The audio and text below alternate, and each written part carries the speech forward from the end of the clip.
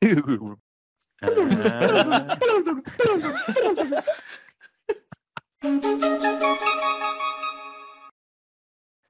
action, and welcome everybody, PnP Weekly, episode 158. It is 21st of March, 2021. One more week to go in the first quarter of the year. It's pretty cool. Kind of. Spring is coming, or summer is coming. Now, in the PnP Weekly, we talk about the latest on Microsoft 365.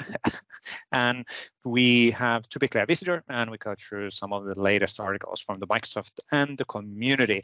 My name is Vesa Juvonen. I'm a program manager in the Microsoft 365 platform side of the house, and with me as a co-host is... And good day, everybody. My name is Waldek Mastykarz, and I'm cloud developer advocate for Microsoft 365 at Microsoft. Here we go. So who do we have in the show today? Today, we are joined by no one else than Patrick Rodgers, who a few years back already thought about building this JavaScript SDK, apparently, that is being used by a few people across the world. So we're going to talk to him about journey that he's made over the years and what they shipped last, I guess, 2 weeks ago already. 14th of February. Wow, it's been already a month and a half. Time flies when you're having fun. Who's counting? Exactly. So, but yeah, well, Patrick has been around for Microsoft 365 platform for a long time, and he is the creator of the PnPjs library, and that's been used super widely across the world. Spill the beans.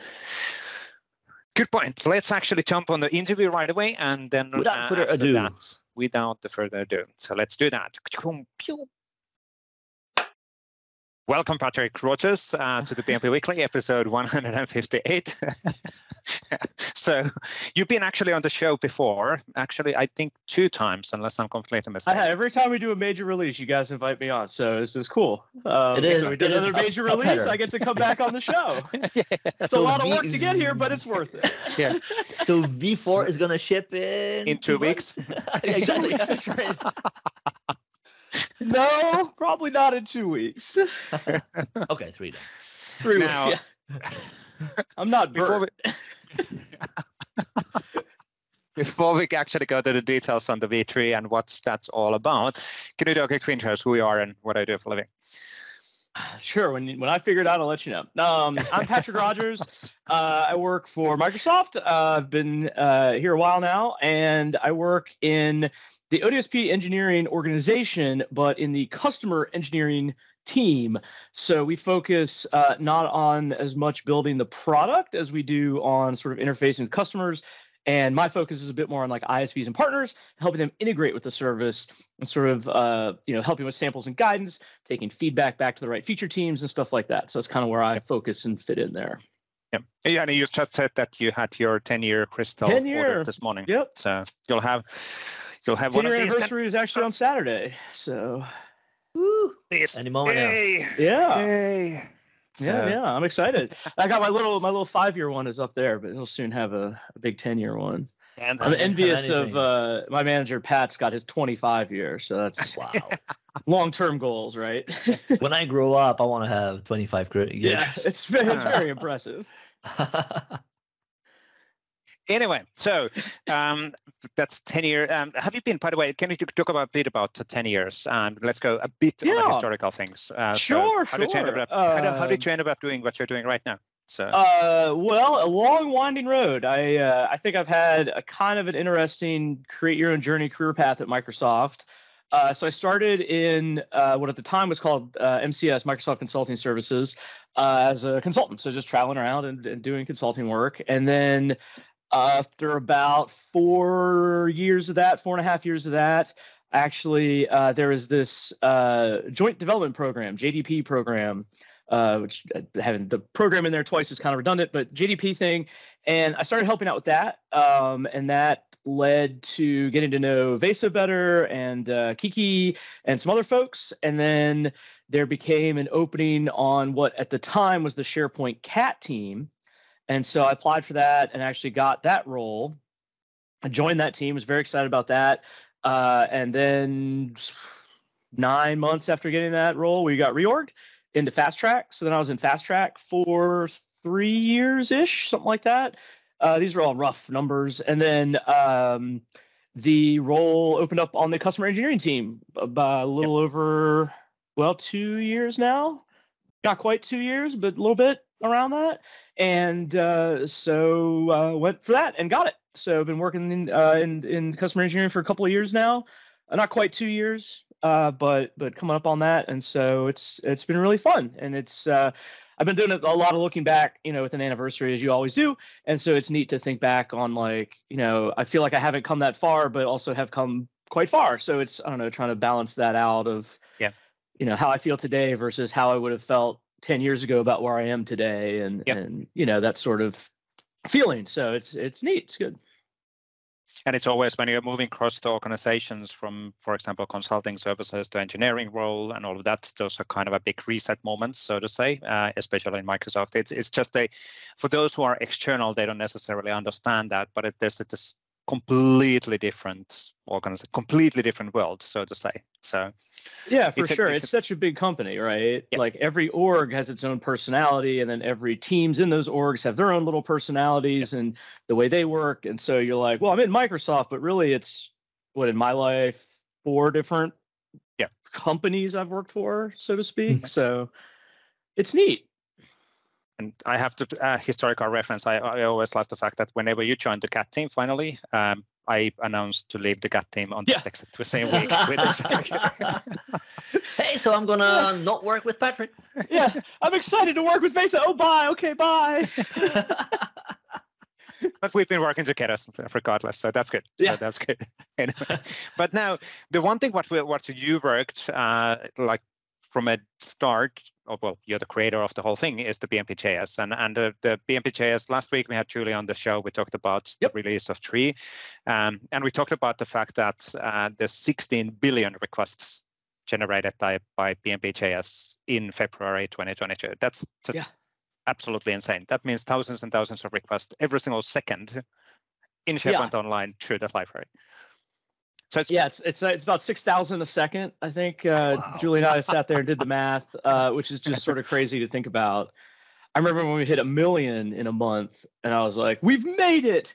This is incredible!" And then you ain't seen nothing. Yeah, and it just kept growing, which is fantastic. It's amazing to see the growth and the support it's gotten from everybody in the community, and I've said it on various other calls, but it's been really invaluable is to have Julie as well get more involved, with V3 from the beginning and helping to design it and having somebody, because we've had lots of community participation over the years, but we haven't had somebody sort of deeply involved that's sort of a co-maintainer kind of role. And Julie's really jumped into that and done a fantastic job. And it's been wonderful for me to have somebody to talk to and talk through ideas with. And that's been really invaluable for V3. And I think it really shows her influence. So what's the secret? Let's go back on the V3 in a second. But what is the secret? Why is PnPjs so successful? How would somebody else replicate this? Putting you a bit of a spot. Honestly, I don't know. I don't know. The only one. Exactly. Like there isn't an answer to that. I think it's probably a couple of things. It's probably a combination of a couple of things. I think, and this is obviously it's an opinion, so lots of other people would have different opinions, but I think the fluent interface kind of design resonates with people. I think it makes things easier for folks. I think it makes things a little clearer than some other things. Obviously, everybody has different opinions. I'm not trying to say people are right or wrong, but I think that's helped a little bit.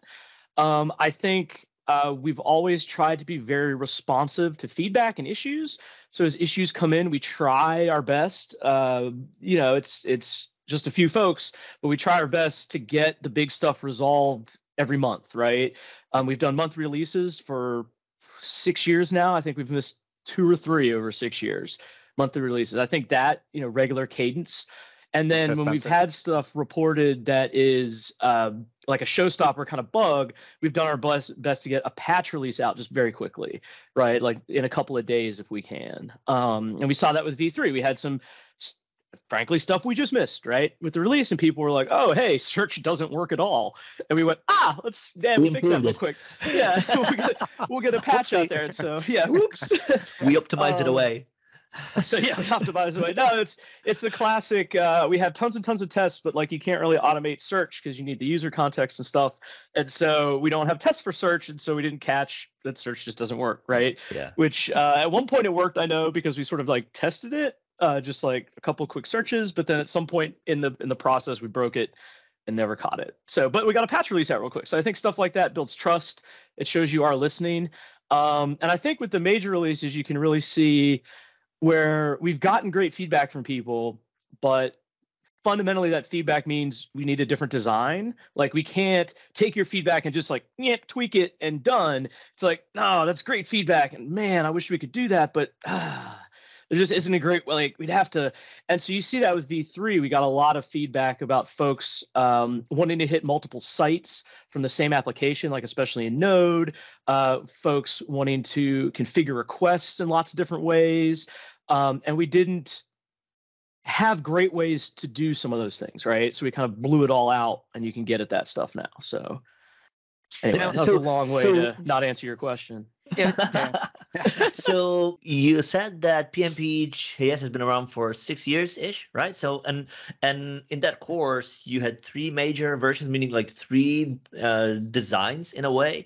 How did you go about, or how did you experience refactoring things at scale? Because it isn't small and trivial. Like it has significant surface to it. So how did you go? Like you have this thing that works. And it's like, yeah, let's do it differently, and then you kind of start from scratch. Yeah, so there's been 6 major releases because we were a long time ago. We were SP-PnP-JS, I think was the name of the library, and we did 3 versions there. And then we've transitioned over to the PnP GitHub organization, so we're at PnP, SP, and all those things. And that's been 3 major versions now there. So, but thinking about major versions for me is, it has to be worth it, right? Whatever you're going to build has to be worth the time and effort, right? And then I'll typically, have some idea. Like for V3, for example, I had ideas of what I wanted to do, right? And where I wanted to be. So I did a lot of prototyping. I did a lot of, before I refactored anything, right? Just like off to the side, not even in the project, just trying out different things. And can I do this or that? Does that make sense? And just work with it till the code sort of fits, right? Or to me in my head, like it fits together like shapes, right? And it's a thing that works. And once I got there, that feels pretty good. And then you think about, well, how do we refactor everything? And one of the things we did very consciously in V2 is move to a pattern that separated what consumers of the library are using versus what the internals are, without changing the internals yet, right? Because was too much work at once. And I didn't know really what I wanted to do with the internals yet, but I knew at some point, because they hadn't really changed in 6 years, just about. There'd been some small changes, but it was time to do something big there. And we, in V2, made it, factory functions and interfaces, which isn't like a groundbreaking software design, but it's a very effective one. And we separated the stuff that way. And so there's a big change to everybody's code in V2. And then for V3, we were able to completely rewrite the guts of it. And the only code, other than a few little changes here and there, was the setup, the initiation of the library from there. So it was kind of thinking long term and over the years of like, okay, we want to get to this place, but we can't just jump there. It's too much work. It's too much change. It's too much churn. So how do we step through that? And it was really like, so thinking just about the @PnP versions of the library, like V1 was really like, get over to the @PnP organization. And if you remember, the SP-PnP-JS library is just one big package. And so V1 was splitting that package up, right? V2 is interfaces, factory functions, V3 redoing the guts, and then V4, I don't know, something. Now, I'm going to put you on spot on a question which I could ask for myself as well. So this is, let's say, how do you answer this? But so PnPjs is open source community driven, not Microsoft provided. You're a Microsoft employee, but it's not Microsoft provided.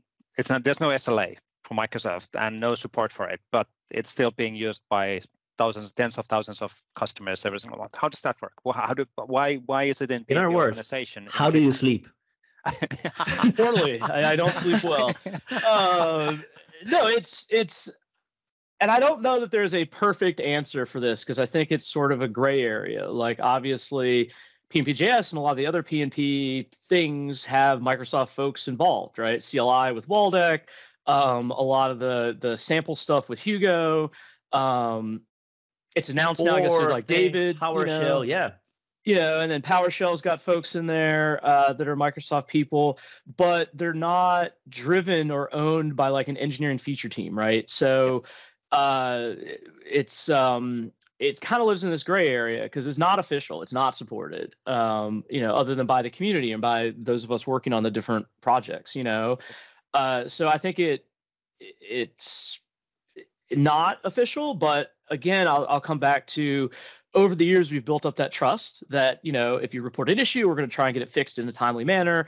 And so we've got the history of those years of trust and of working with people and taking feedback and having good conversations in the issues list and being available and understanding of feedback and trying to help where we can. And so I think you just kind of build up this community around a thing or these people around a thing. And like most stuff, right, 90% are just using the library. And then you get some number of folks that will actually report issues and things, which is fantastic. And then you'll get another smaller number that will actually pitch in and help out. But all of that is great. And obviously, as you get more people, you get those numbers, the percentages stay small, but the numbers get bigger, right? That's, I think, how numbers work. And so that's kind of how I'd answer it. You said something. No, I didn't. So you said that it's not supported, but so does it mean that you cannot use it? What does that mean? So let's be specific on that one, because if we just jump so on it's community support. It's supported like any other open source initiative, right? So if you go to GitHub and you find a left pad, right, and you decide to use left pad, well, is that officially supported in your application? I don't know, But it's being supported, right? It's being supported by that person. So it's still okay to use it. Yeah. There's no Microsoft SLA. There's no Microsoft support, and that's. I know for some people that's a showstopper or whatever. They want everything to be officially supported. Totally understand that, but I think that's not really where development is right now. I think there's a lot. I mean, not even just in JavaScript. I think in C# it's doing more of this, and I don't know much Python or Go or these languages, but I see them growing very rapidly and in the same manner. Everything's very open and you can contribute or report issues. And I think that's sort of the new support model, really, because think about if you were to scale that to Microsoft, just imagine somebody might be trying to work on this internally, and you get the teams can actually have issues lists. So they get feedback directly from people, right? And not that feedback is any more or less important than any other, but you've got these direct connections and you're building that trust across things. And so I think that's, how you say it's not officially Microsoft supported, but it is supported. And again, that comes back to that track record of monthly releases, responsive to issues. We are supported. We haven't released it and it's just sat there. There's no issues list. There's one version from 4 years ago. That's not the way to do it, right? And so it's supported, and we've shown it's supported by how we've maintained it over the years. Because I think that argument was much more valid 6 years ago when we were just getting started. People are like, oh, is this supported? What is this? Totally get it, right? But hey, we've built up that trust, and now we are supported in the sense that if you report an issue, you're going to get a response. We're going to address it. It's going to be, if not this month, it'll be the next monthly release, or if it's a really hard thing or whatever, maybe the one after that. But we're going to deal with it. We're going to be talking to you. And so in that manner, I think it is very supported. And I think folks should use it or should consider it as an option, I should say, right. Across all the different available options. I think, we're there right up with a lot of other options. All of us have been around for years. We've been working in this space for quite a few years at least. It's been 84 years. And we recall when, there was a release, we would all get per post a bunch of MSDN DVDs, CDs, DVDs. We would install the preview version and so forth, and that was the state of things back then. Majority of the tools, Codeplex maybe wasn't even around yet, or maybe it was early stage, so like the whole open source in the Microsoft space wasn't really a thing back then. And we really approached like everything when it comes to tooling and everything, like you got it and it was supported by Microsoft, where today even we at Microsoft build tooling based on open source, so we kind of use the same. So to what extent, like how does that change the way we look at using open source ourselves, knowing that the tools that Microsoft builds are also built on open source? It's like at the end of the day, it's the same thing. Like, how do you look at that? How do you see that perception change and impact the way people build software today? I think you're exactly right. Like a lot of coming up, there was open source existed. I understand that, but it wasn't in the Microsoft space, like you're saying. And there was NuGet was sort of the first kind of like, I can get these packages from places, right? That was new because it used to be you get DVDs or, you go write it yourself. Like that's how the world worked. Yeah. And I think here's a way to think about it, right? So you've got SPFX has obviously tons of Microsoft written code in it, but like the generators and all these other things and all the build tools and all that have tons of open source dependencies. And so is it supported? All right. Like if there's a bug in one of those little dependencies, well, Microsoft's not going to fix it. But like, is the overall deliverable supported by Microsoft? Yes, to a certain point. So it's kind of that balance of, I think it's just the world's changing and looking at this is how software is developed now, and this is how we go about it, and we get tools from everybody, and we get ideas from everybody. I think it, just sort of opens the world up because you could be a developer in a country, far away from other folks, and still have a huge impact. You create some amazing library or contribute to some amazing library. I think that's wonderful to see. I think it's a way to kind of to help build this kind of global community of people developing and just because I'm not sitting in this or that city, I can still have a huge contribution to something, right? It might not be, a PnP thing. It might, go to tons of open source stuff, go contribute to whatever you enjoy. But, I could be a core maintainer of Node, for example, and have never met the people on the Node team. There's people, thanks to the pandemic, on my current team at Microsoft I've never met, right? But we still work well together. And I think it's that same kind of thing in open source software is anybody can show up and just start participating. And that's how I got involved in PnP, is I just showed up and started helping out with issues, mostly by closing them. And then, and then got more involved and more involved and more involved, and I think that's great. And then trying to create those opportunities for others, so I think that's, I don't know if I'm really answering anybody's questions, but I am sort of sounding like I am. There's a consulting background, really. So that's why I have my GitHub profile, or visit in Twitter says recovering consultant. So, well, it depends. It's a really interesting perspective, right? I think it's good to get more folks involved. So we've been having this, Wednesday meeting for past 6 years with some of the PnP crew members. Nice. There's actually multiple meetings during the week where we have different group of people, but the Wednesday one is the one which started like 2014 or whatever, which is super crazy. But I remember in those meetings at some point, there was a lot of discussions on, so we're seeing a lot of usage on the NuGet package, we're seeing a lot of usage on PnP PowerShell and growing usage, and then there's no usage for PnPjs or PnPjs core. I referenced this in the last discussion with Julie as well, because I have so vivid memories on that. Why isn't anybody using this? I don't want to. I will just stop doing this because nobody cares. They said, no. It will catch on, and then it takes 2 years for it to become an overnight success, right? Precisely. That's the key question here. Is that any learnings on that? How did that game to be? Any secrets, or is it just coming back on the consistency and I think it's repeating, just the consistency. I don't think there's any real secrets. I'm terrible at promoting things. Frankly, I really am. If I was better, I'd be on Twitter constantly and all these things, just pumping it up. And I'm bad at that. I'm not good at that. That's not what I'm skill that. And I think it's just consistency, and it works, right? And it works in a way that doesn't have a lot of pain. Like, it's easy to get going, I think. Now you've got MSIT using it. Well, does that make it supported? I don't know, right? You've got some of the largest. It's like one big customer who's going to yell at you when things break, right?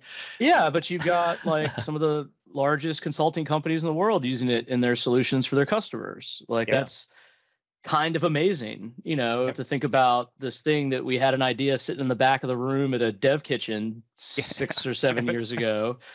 And now it's SDK, and so it's just blown up from there, which is fantastic. Love it. But no secrets. I really couldn't. I don't know if I could do it again, like replicate it again. I think it just hit at a time when people, like a lot of traditional SharePoint devs, were transitioning to some client-side work with SPFX introduction and learning TypeScript, JavaScript, some of that world, and like, there wasn't anything really in the space at the time, and we were there, and so that started to get some pickup. I think it helped maybe a little bit. We started the calls. I used to every Thursday host this call for 13 people at the start of it all.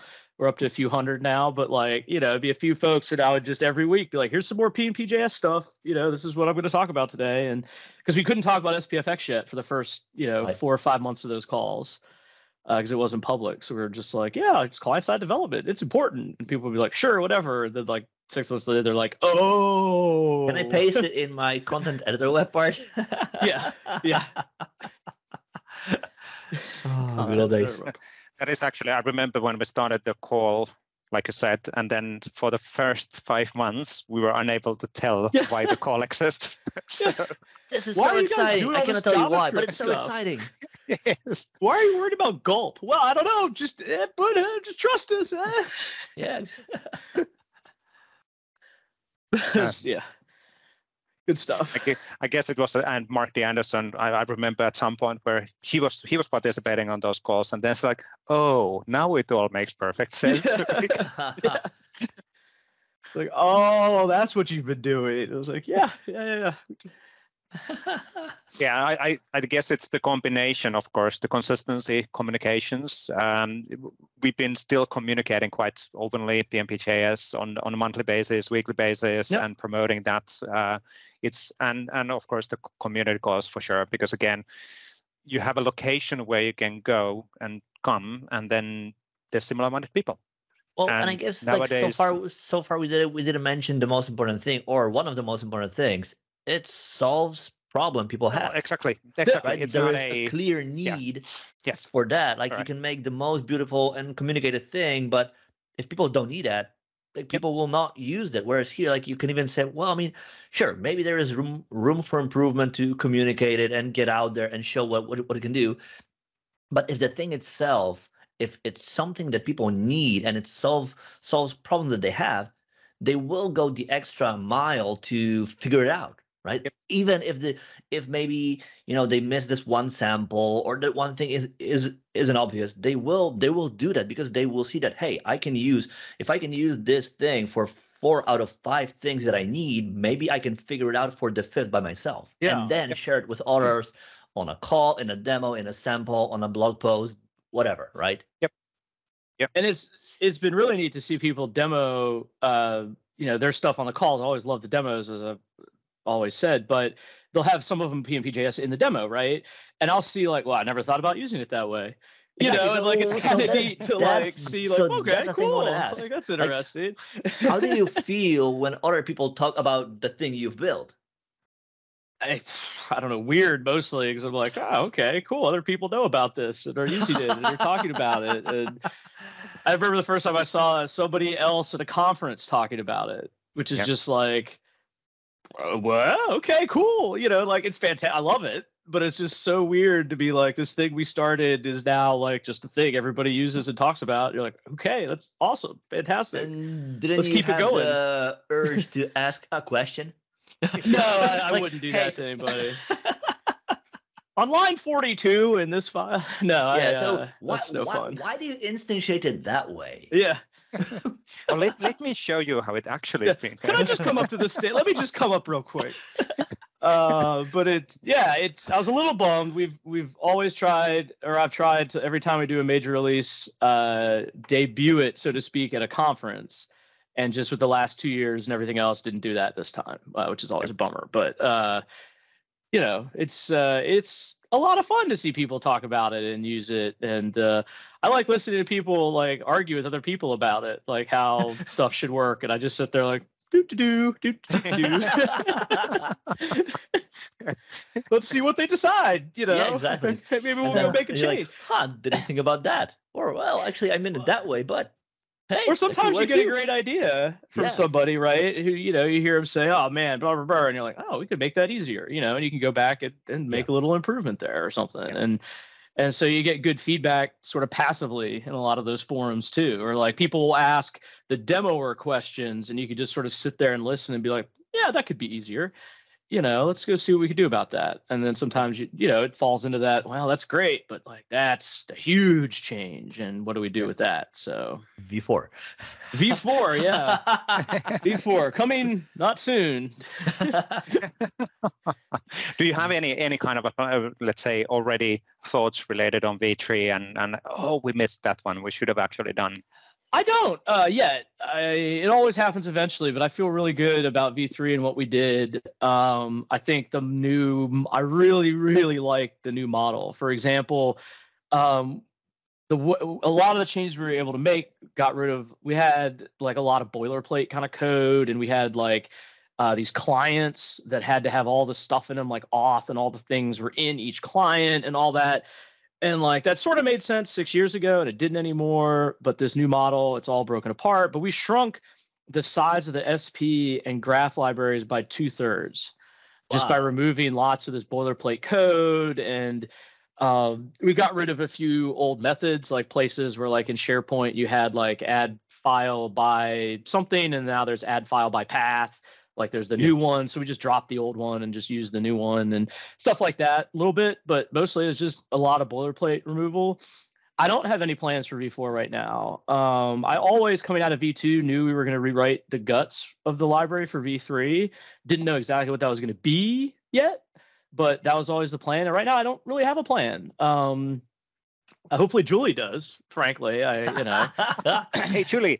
Yeah, hopefully Julie's got a plan. So actually, last time we talked to her, she mentioned this thing. Yeah, it's great. That's awesome. That's fantastic. No, I really don't. It's only been a couple of months or a month, so it's been out. And it's, other than a few things right at the beginning, like search, for example, that we just beefed it. It's been pretty good, pretty stable. We've had a few little other things we've missed and we're getting cleaned up, but that's been good. And then V4, I really don't know. I don't have a big idea right now. I don't. Maybe if we could turn it around a bit. What if funding was not an issue? You had unlimited budget and manpower. Like where would you want PnPjs to go or be?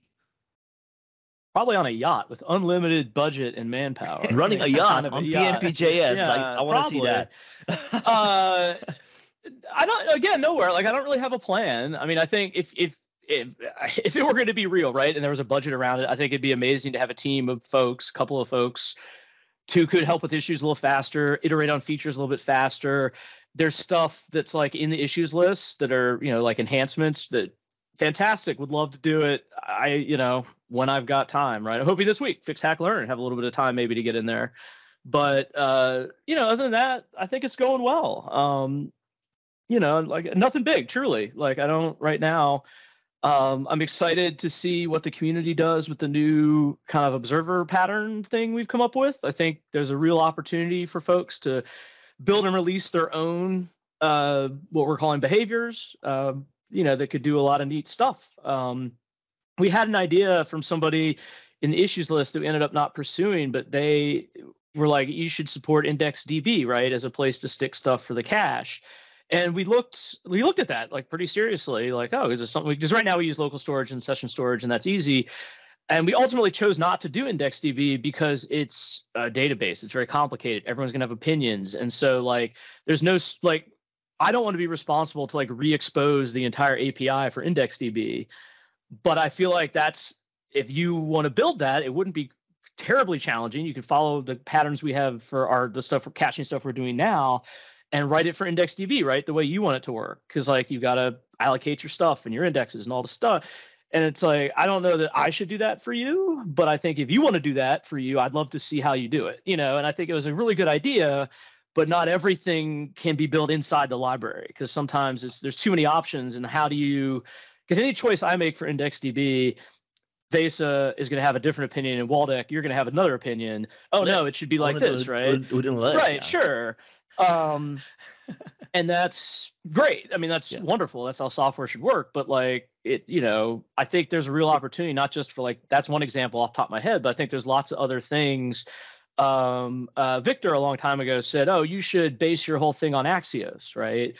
Well, no, we're not going to do that. But we've, I think, constructed it such that if you would like to base the entire request pipeline on Axios, totally doable. I guess, you know, totally doable. And so it's sort of balancing that what's in the library versus what we've enabled others to build was a big theme for me in V3, because a lot of stuff people would ask for would force us to change. And like I said, there are these clients, right, for each of the different things. We have to go change each of the clients, right, to support that new feature. That's a bad design. That's my bad design, right? It's all on me, but it's like that was one of our big things of like, we got to be able to open this up, right? Yeah. And like we used to, you know, like fetch, you pass the URL and you pass that init object. And we used to like have our own init object and we'd get the stuff on it and then we translate it over to the other init object and all these things, right? So if somebody was like, well, I want to use the property that fetch supports that you guys don't support, okay, great. So we have to go add that property 300 places, whatever. New model, we just expose the init object that we're ultimately going to pass to fetch and you do whatever you want with it. We don't care. Yeah. Like put everyone in there. I hope it works and we'll throw it right to the fetch. Like we don't, you know, do any translation anymore. And that's, again, where we got a lot of savings, both in speed and just overall library size. Yeah. Interesting discussion point, which I know we're running out of time, but kind of the making decisions related on what do you include, what do you not include on the library, rather than just concentrating and expanding and expanding. That's not necessarily always the smartest thing to do. You can rather branch off another library out of it or something else. For sure. And that's something we've historically taken a decently strict line about bringing stuff into the library, where it was sort of like, that's a great idea, but is that generic? Does that work for everybody?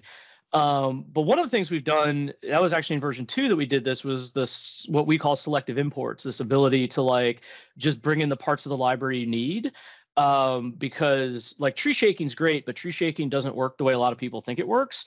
And so if you reference, you know, a whole class, that whole class gets referenced and it's going to get included, right? Even if you don't call any of the methods. And so our old architecture, you imagine you've got webs and lists and items, and so once you've included webs, you basically have included all of the objects in SharePoint, right? And so we made it so now you can include webs and lists and items and nothing else, or just webs and lists, or just webs.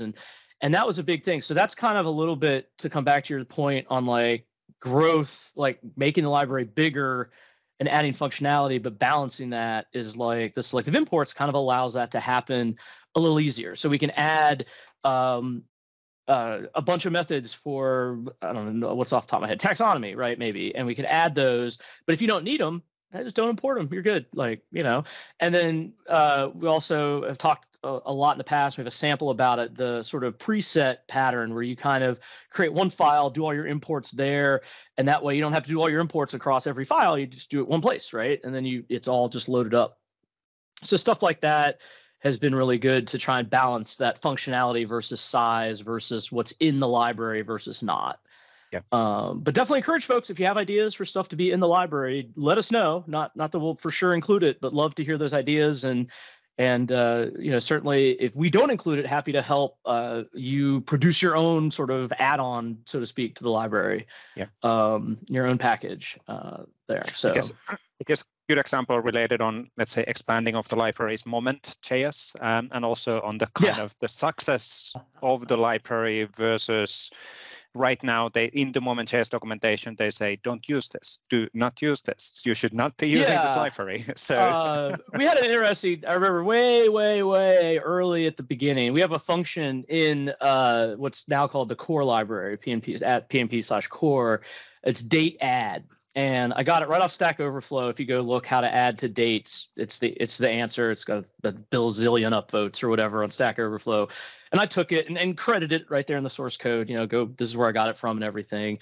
And we got a lot of feedback that you should just use moment.js. Why would you ever write your own stuff? Just include your own stuff. And it's sort of like, on one hand, reasons not to use right, it. exactly. And like on one hand, I get that, but on the other hand, it's like, and maybe it's just I'm old and grew up where you would just write our own code. It's totally cool. Like you could just write that. And we've done that in a lot of places where I need one method that does something, right? And so people will be like, "Oh, why don't you just include this library?" I'm like, well, I just need this one function that's 3 lines. Like we could just have that here. Well, yeah. But and like everything else, it comes with a cost, right? Because like you need to maintain it, you need to pay attention to bug fixes, and so forth and so on. Like it doesn't come for free. Yeah, exactly. Having the code, but then at the same time, if you reference the external library, it's not like you can just say that, well, it's their problem, because it's like, well, exactly. If your library is impacted, then it's your problem as well. So. Yeah. But it's always tough to balance that stuff, and we've tried to remove lots of dependencies. Another big thing that helped us is in version 2, we're still supporting IE11. Which means you have no access to modern JavaScript features and all that sort of stuff. Yep. And with the new stuff, we are basically like, we're TypeScript 4, which I know is causing a little bit of pain and friction for people in SPFX. And I feel that pain and friction, but it's the right decision for us. I know, it'll come. It's going to be fine. Nobody will remember it as a problem. I recognize it is right now a little bit of a pain, but what's that? What was that? Men in Black. Right. Yeah. I was like, I don't understand this. So I talked too long. But I forget what I was saying now. But anyway, whatever I was saying was brilliant. Support for IE11. Yeah, so we were able to drop support for IE11, and we've upped a lot. Like we've made more assumptions about what's available. Like in JavaScript, like we expect this or that function to be there. Like we expect reflect to be there now. We expect proxy to be there and work. Proxy is the core of basically everything we do right now. And so it's it's not something we could do in the past.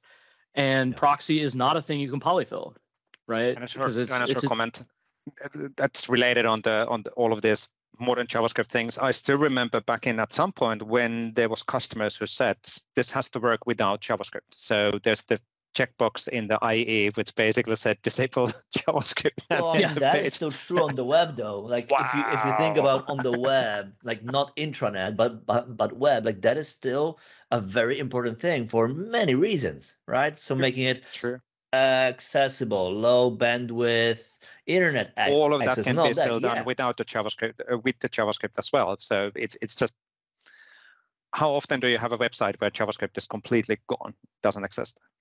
But of course they might.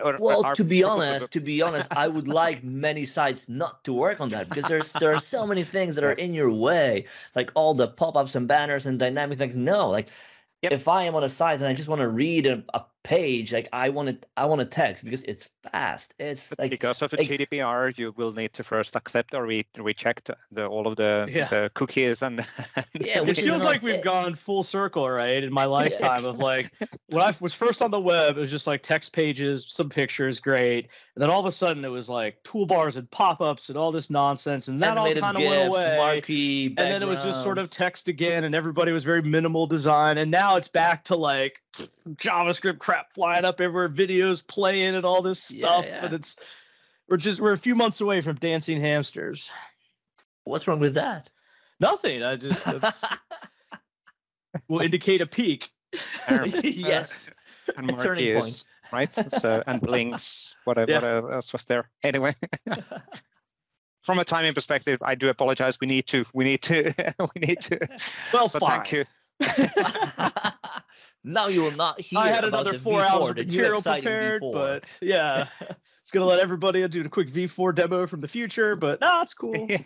Oh, if you don't want to, you don't. If you No, don't want but to. thank you, Patrick, for joining us. Really cool discussion, and Thank you for having me. congratulations on V3. Really cool stuff. Thanks. So. We're excited. So if you have feedback, let us know. Interested in the feedback. Like I said, we can't always get right on it, but we do our best. And so appreciate everybody who's used it over the years and helped out with it and contributed in all the ways. So just thank you. And thank you to our lovely hosts, Vesa and Waldek, for having me here today. Thank you. Thank you. And we'll jump then to the weekly articles after that. So thanks, Patrick. We'll be catching up with you whenever the next major version is coming. So fading away. No, you're not disappearing. It doesn't work. It doesn't work anymore. Gotten better. It's gotten better. It's still like, I'm tracking you. Yeah. I'll have to keep that in mind. Yeah. I cannot disappear anymore. Cool. Thank you, Patrick. All right. Thanks, y'all. Jumping. Thank you. Cool. So welcome, Patrick, one more. This is going so well. Totally scripted.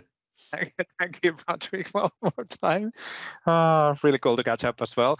Of course, we do meet with Patrick multiple times in a week anyway as part of our day-to-day work, but still really good to catch up and hear your thoughts related on the open source and community and the things. I guess one thing which seems to be coming up in many of the discussions always related on the successful ones and the things which are having traction is consistency, so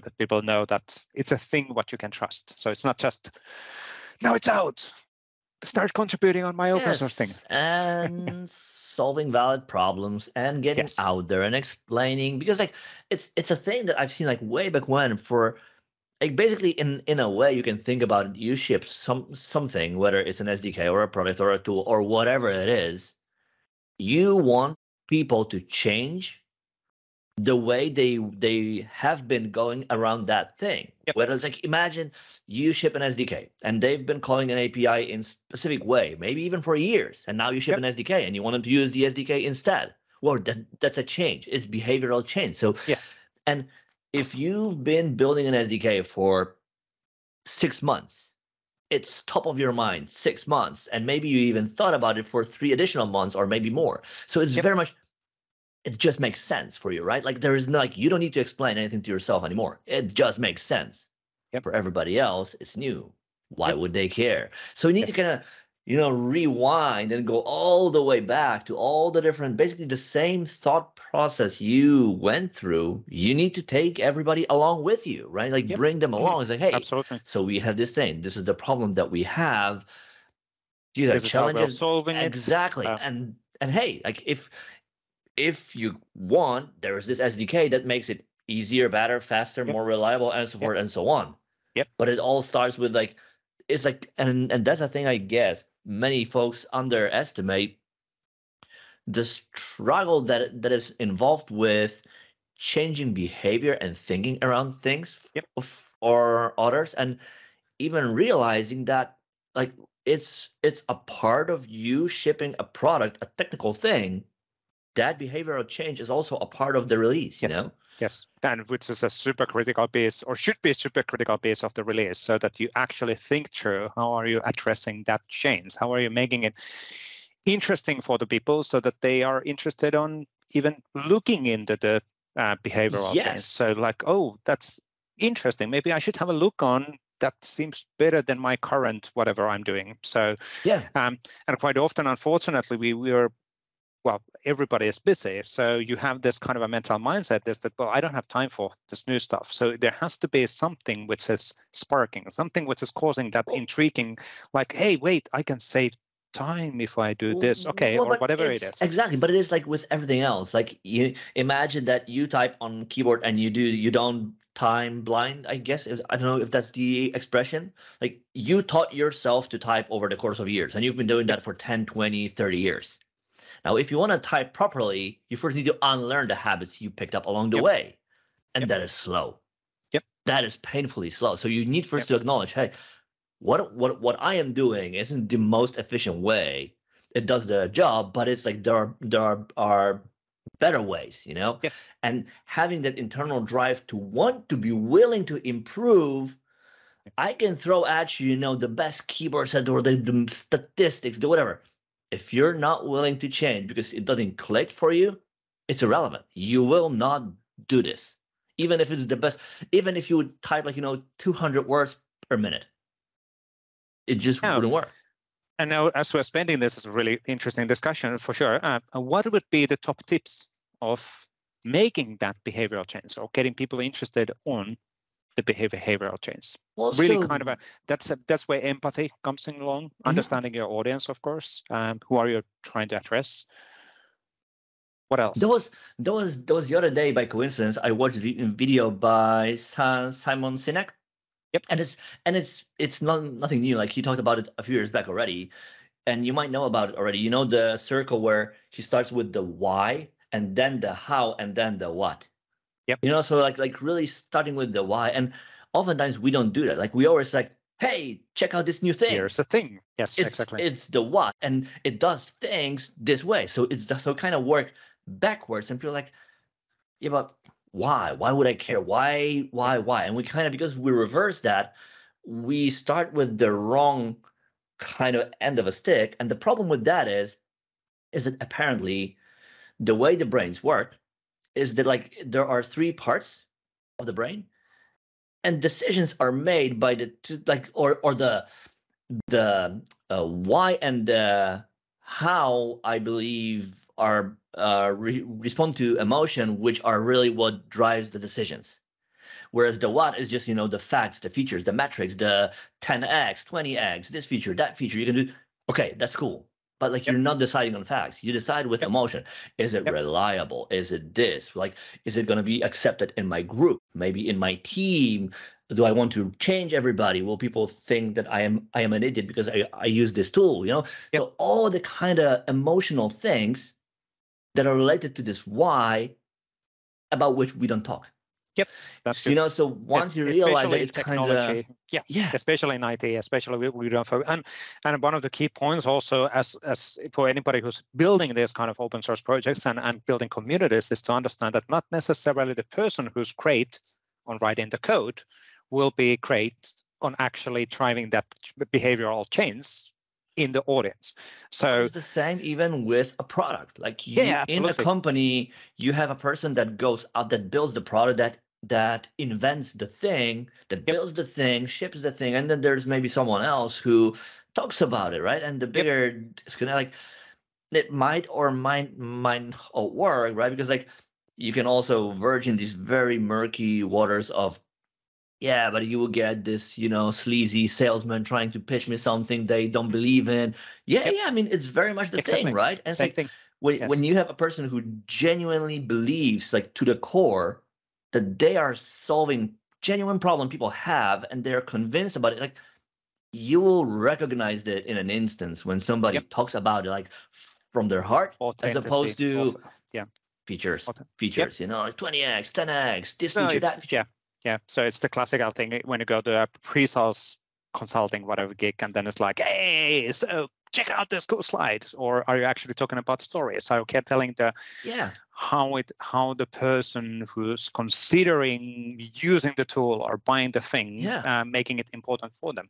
It's a really it's the same thing with cars, clothing. Like look at how much attention is being put into the way people feel. Like you won't see an ad for a premium car about 0 to 100 in that many horsepower. No. It's all about the emotion, how people feel. You know, the sunset or sunrise, empty road, freedom, all emotion. It's all about PnPjs with the sunrise and if you do this, like PnPjs, imagine, you know, you have like somebody like sitting out there on patio drinking coffee or looking at sunset, and it just works. Like they did the work in 1 minute and it just works, and like they don't need, it's exactly that, and they have, you know, time to enjoy family and do other things they want to do, right? So maybe that is that.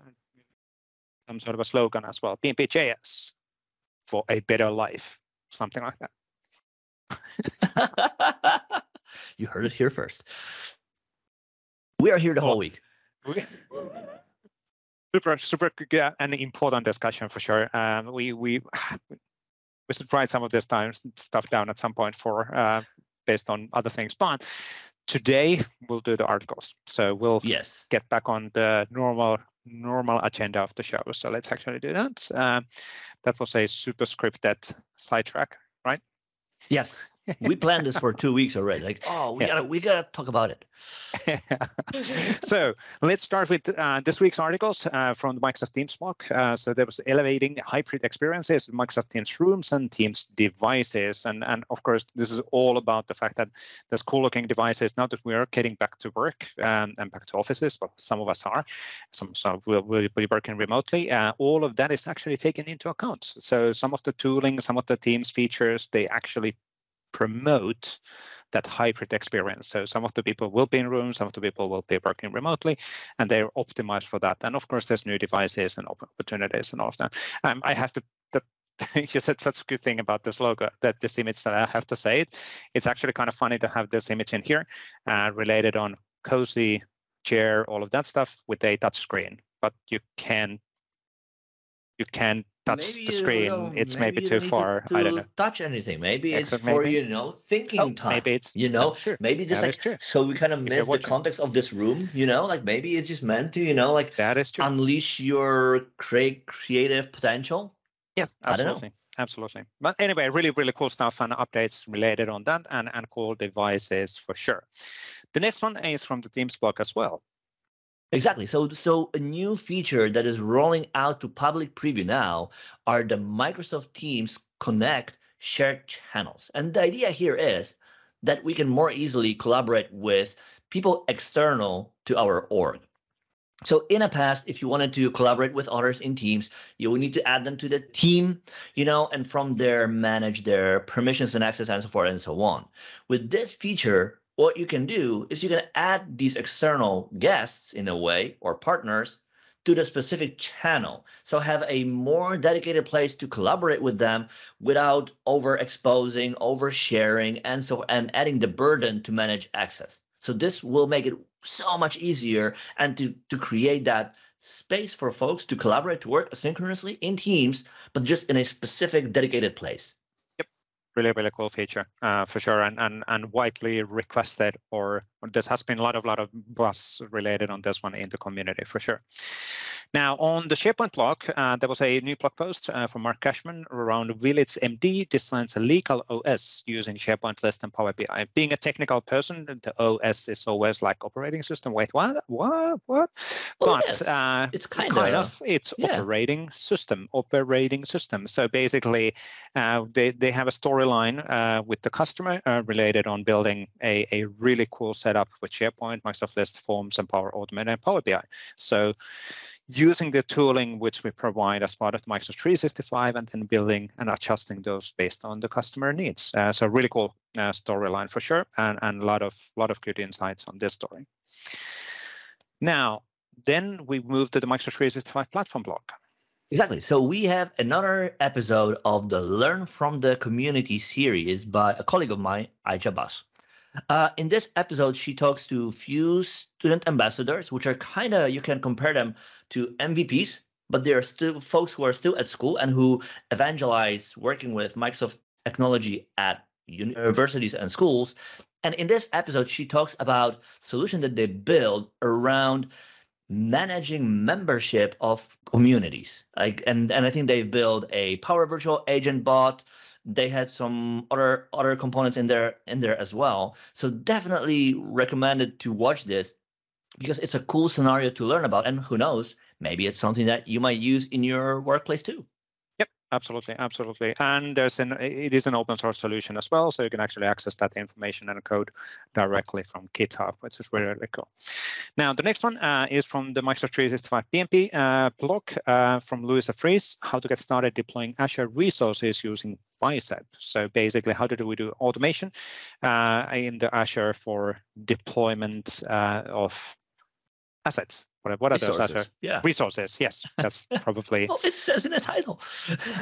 It does. It does. We got them resources. But basically, how do I define that reusable definition of deploying things to the Azure side to automate operations and then use the CLI, and how do I use the tooling on that? So really, really cool thing as well. How does this relate to Microsoft 365? Well, of course, the code which is connecting to the tenant is running in Azure in most of the cases. Technically, it could be running somewhere else as well, but yeah. So if you build a bot, an API, a web app, it needs to, and for that, maybe you need storage. You might need database or NoSQL or cache or anything else you might need on Azure.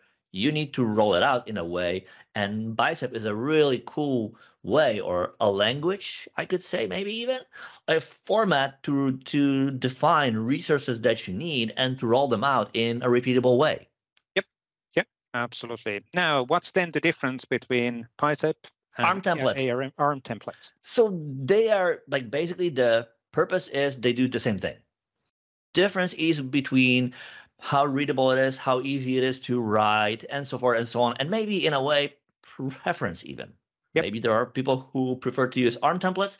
There are folks maybe who use the Bicep style description, right? So in this article, we see this other way based on ARM templates, how you can assign a built-in role to a user at a resources group, right? So basically, you have something on Azure, you want to manage access to it, how you can do it in an ARM template so that, again, you don't need to build a script, but you can express it with a config, basically have the state and apply it to a resource.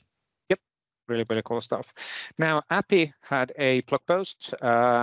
Albert Jan Scott had a blog post related on limit app permissions to a specific mailbox, which is actually really cool as well. So how do I actually configure the permissions and scopes in a way that the application hosted in Azure, or, well, not necessarily hosted in Azure, application which uses the Azure AD to get in will only get access on a specific mailbox rather than too many mailboxes, because by default, if you have a permission set to mail read and mail send, you actually are requiring that's an access to whole tenant.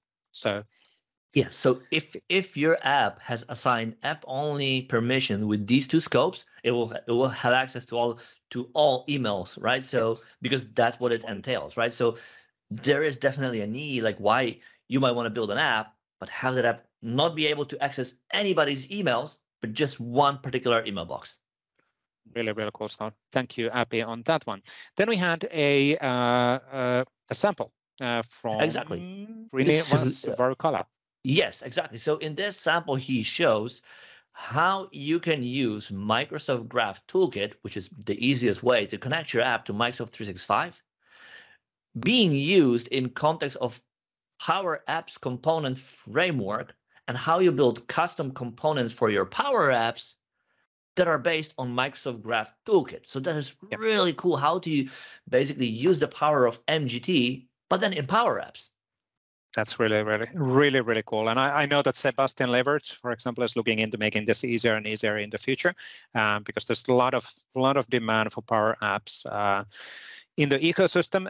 So making MGT even easier there makes perfect sense. So really, really cool stuff.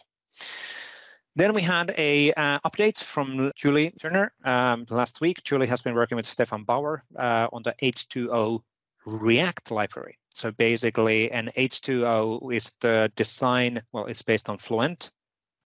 Yes, Fluent. I'm just trying to figure out. I'm always confusing Fluent and Fluid.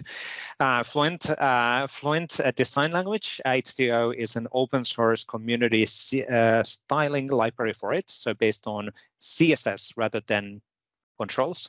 And then what Julie has done, based on the work what she's been doing with the customers, is that she's built a React controls on top of those designs. So it's kind of the same thing what we used to have actually at some point is Office UI Fabric, where we had the styling and CSS separately, and then the React controls on top of that. But nowadays that doesn't exist from a Microsoft anymore. So there's an H2O which is providing that. There is of course Fluent different set of Fluent controls available, but they're always controls and they're always React. So it's a bit of a different alternative. Why do we need to have this? Why aren't we using React North Star or other components? Matter of a preference, I guess. So exactly. It's an open source alternative for some of that stuff, and it's really designed for SharePoint framework, targeting that and optimized for that experience, because I know that Julie has been implementing a lot of this stuff for customers as well. Then Robert Crane. Yes, then we have an article from Robert Crane about how can you incentivize people who are active on Microsoft Teams and how you can do it with Power Automate. So the idea is that as people become more like, imagine you roll out Teams in your org, and you want it to become a thing. You want it to, like, maybe in the past you use email or you sent pigeons or owls in the past, and you want people to use Teams, right, to embrace more asynchronous work and more direct work, so that not everything becomes an email. So you want to basically encourage that, and you want to recognize the behavior that you want to amplify. And here, Robert shows a solution that you could build with Power Automate to keep track of who's been active on Teams and recognize these people. Like, hey, like, you're doing an awesome job. You're helping us with promoting this new way of work, this change, again, that we want to embrace, right? So it's a cool low codes approach to do this in your org. Makes perfect sense. Really, really cool stuff. Also, from the Recording 365, Sarah Haas had a blog article related on real-world planner use cases. So really talking about the different options where the planner has been used, or this is, to be honest, this is a podcast, or is it a video blogging like we are, together with Michael. Mayo. And actually, that's quite an interesting discussion point also, is that are you using Planner? Where are you using Planner? What is the real world of cases using Planner? Are you using To-Do? How does all of that relate to each other? Which is an interesting discussion point as well. And To-Do is more personal, though. To-Do is for sure more for me rather than for the whole group. So, yeah. At the end of the day, it's just another tool in toolbox. And decide when it makes sense to use this versus To-Do, SharePoint list, anything else you might want to do. Right? It's just yet another tool we can choose. Really, really cool stuff. Thank you, Antonio, Mike, and Sarah on that one. Now, in here, we have then a new article from Peter Winstra. Exactly. So he talks about portal apps in Power Apps. If you want to know more about what portal apps are and how they work, check out this article. Really good. Thank you, Peter, on that one. Quite big and long and different screenshots and explaining how things are working. So really cool stuff.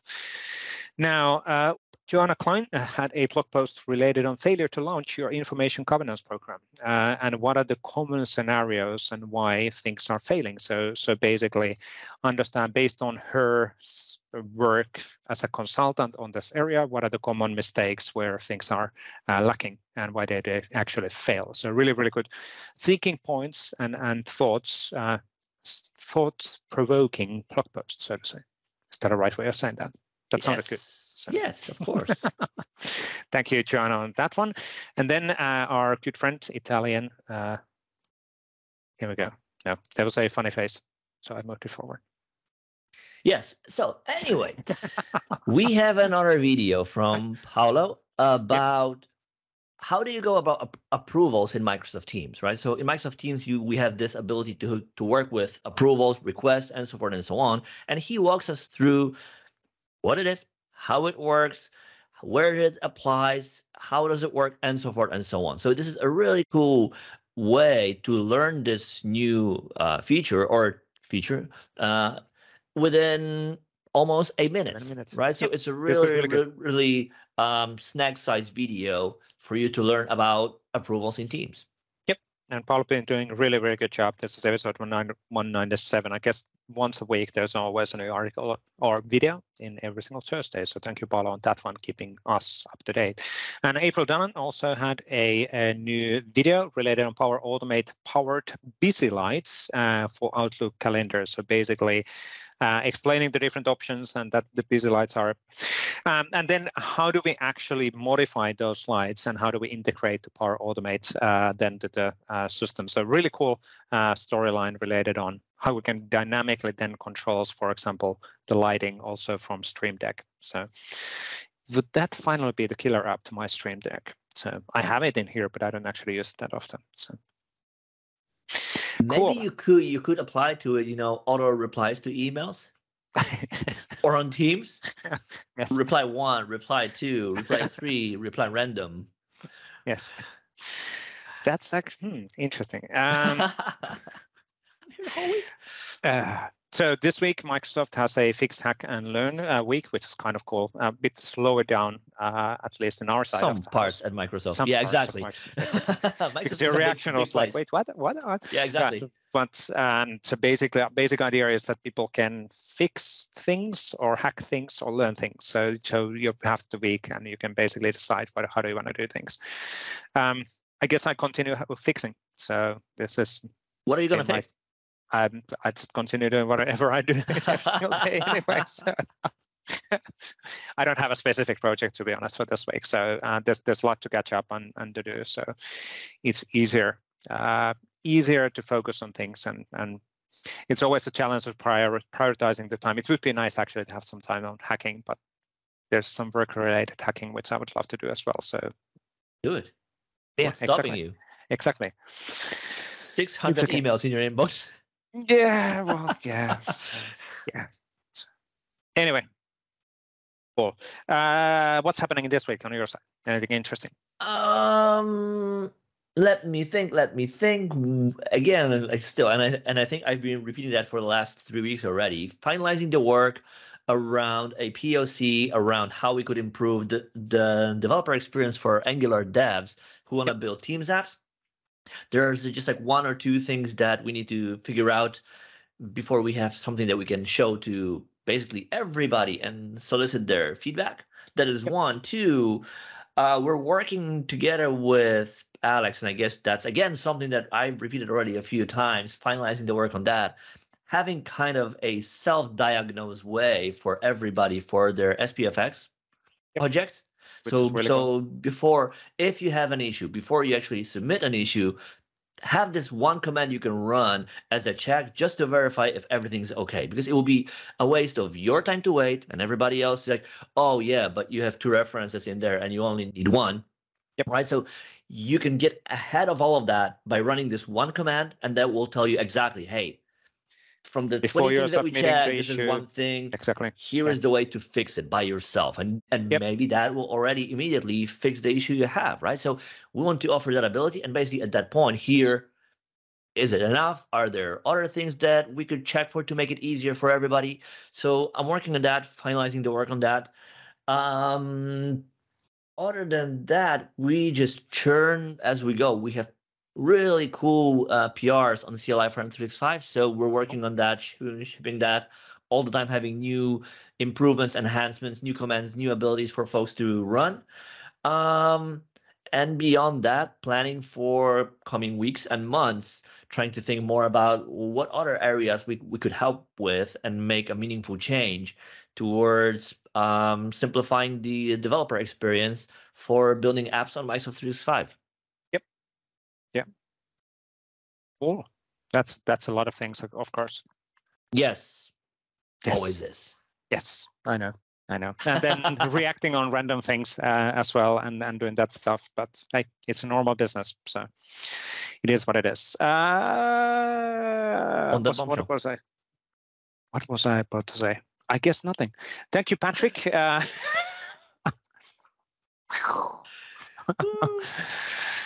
Mondays. Thank you, Patrick, once again for joining us today. Really cool discussion. And we're looking forward to seeing you when the V4 version is out. So that was in 2 weeks. No, just kidding. Well, depending when you're watching this episode. True. There we go. That is true. But I guess that's it for now. So thank you, everybody, for watching, listening, and we'll be back within the new PnP Weekly within a week. Cheers. Remember to use #PnP Weekly to get covered in the call. Yep. Bye, everybody.